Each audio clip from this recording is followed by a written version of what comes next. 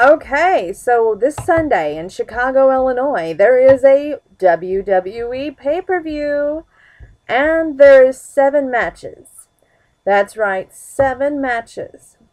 Now we're going to start with the World Heavyweight Championship. Dolph Ziggler has had his little time off while we've been entertained by Alberto Del Rio and, of course, Zeb Coulter and his one that he's been backing, the All-American American Jack Swagger. Now, I personally, we know Dolph Ziggler is the champion. Alberto Del Rio is the, I can't even think of the word tonight, the challenger. I'm going to go with Dolph losing because he's just too cocky for his own good. And who knows, maybe that crazy AJ will go over and switch sides from Dolph to go over to be Alberto's girl. It could happen. Okay, that brings us to the Divas Championship, where Caitlyn is the champ, AJ Lee is the challenger. I see a title change happening. Why? Because AJ has her own t-shirt right now. There just seem to be sometimes the heel character wins over the babyface. This is one of those times. I believe AJ's character has gotten more strength, and Caitlyn tonight seemed very weak. I know that was the way they wanted it to look. Like Caitlyn was the poor, defeated one, having AJ pull that Big E was her secret admirer. But I just see AJ winning that situation. We're going to go to the United States Championship match, which, by the way, on Raw, that was a great moment between Kane and Vicky Guerrero, I thought. Top props for that. The big hug. What a great situation. But Dean Ambrose is the champion. Kane is the challenger. I would love to see Kane win this match. Will he win it? I don't think so. I think Ambrose is going to retain. They want to build the Shield up. Therefore, the Shield, I see all 3 retaining, actually. It's a sad situation. But Dean Ambrose will probably retain. The tag team match for the Tag Team Championship, which is the Shield, Roman Reigns and Seth Rollins versus Daniel Bryan and Randy Orton. I guess we're going to have to call this Team Hell Never. Thank you, Vicky Guerrero, for that. However, I don't see Daniel Bryan and Randy Orton winning, although Daniel Bryan has been shocking me lately with this brand new bravado of going after the bad guy, so to speak, and trying to prove everyone wrong, that he's not the weak link. So maybe, just maybe, they'll prove me wrong and win that match. I'd like to be proven wrong on that. Wade Barrett, which is the champ, versus Curtis Axel versus The Miz, a triple threat match for the Intercontinental Championship. Now, I would love to see Wade Barrett retain, just because I like Wade Barrett. But we all know that WWE never stays the same. Therefore, I don't see The Miz winning this one. But, unfortunately, I see that Curtis Axel winning this. Why? He's Mr. Perfect's son. And that whole thing tonight, let's go ahead and hit my baby's favorite moment there, which was my poor Triple H being cheated not once, but twice by Vince himself.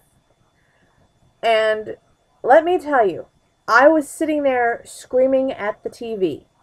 No joke. I just love Trips that much. And Vince, you did him wrong. Furthermore, I could not get over Stephanie's attitude tonight. I want to give her top props for the way she got her husband and her father both in the same room.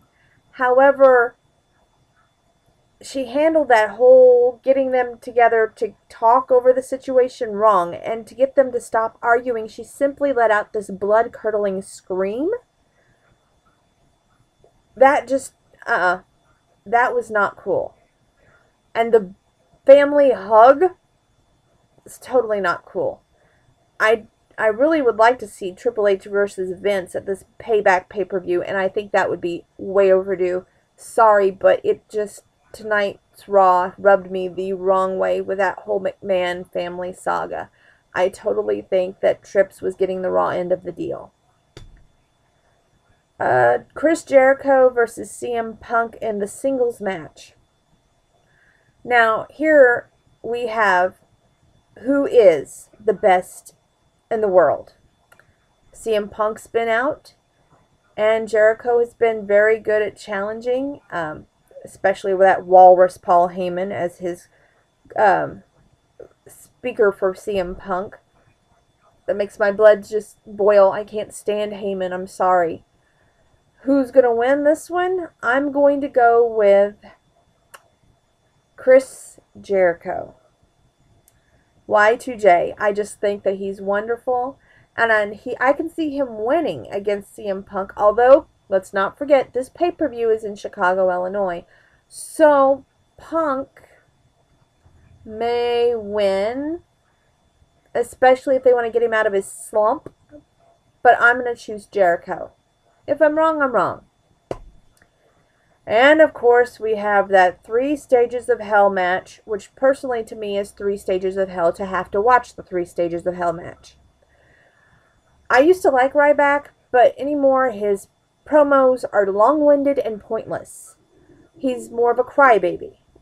We have John Cena, which to me he's been having to save Ryback on some of his promos, if you ask me. But anyway, it's a lumberjack match, a tables match, and an ambulance match for the WWE Championship. Who's going to win? I'm going to go with Ryback. Just for the simple reason he's not the champ now. John Cena is the current champ, but I don't see him retaining. And I forgot, we do have a kickoff match before all of the festivities for the Payback pay-per-view. There's Sheamus versus Damian Sandow in a singles match. And I have to say, personally, I think that one belongs on the pay-per-view, not on the kickoff match, because I've been more entertained with their go-between that Damian has put Sheamus through. Between that knot thing, and he's just been so entertaining. I just find that Damian Sandow will probably win that match. I'm calling it that way. I don't see Sheamus winning it, just for the simple fact that I kind of like the bad guys. So that is your Blonde Bombshell calling the Payback pay-per-view winners.